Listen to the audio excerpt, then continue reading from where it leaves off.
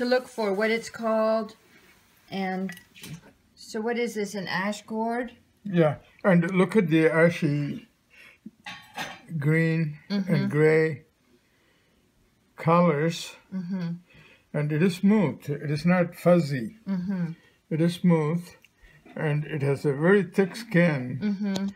And you cannot use a peeler to get the skin off. It will take you years. So you had to do it. And is it a foamy here? Like yeah, there is also foam, and there's a soft layer with all the seeds embedded there is gone.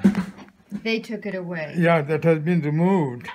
And it is not unlike what you see in a cucumber or a squash.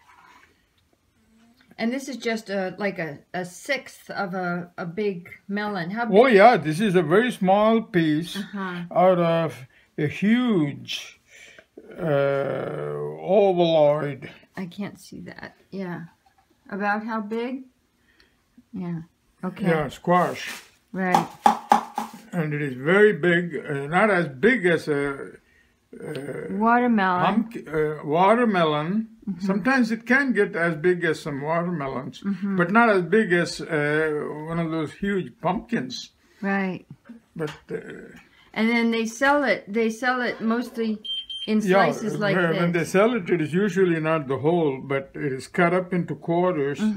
And in fact, it is sold just like this also in several pieces. Right. And that's why I wanted to show the original. So they. Yeah, I'll get. Yeah. So that's the way it comes. Yeah.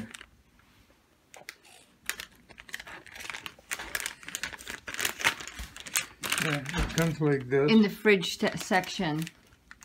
Yeah. Okay. And this freezes well. We know that once you cut it up. It freezes well. Okay. Well, thank you. Okay. Now you can cut this part, for the meal. No.